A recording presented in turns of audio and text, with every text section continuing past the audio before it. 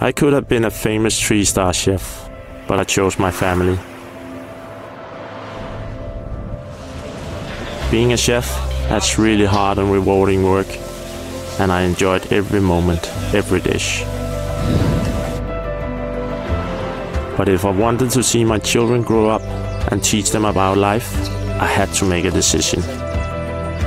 So I quit being a chef, but I didn't quit cooking.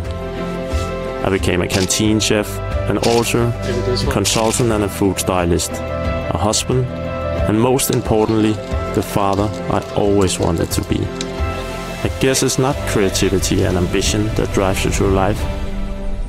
It's love. My name is Mikkel and I keep moving.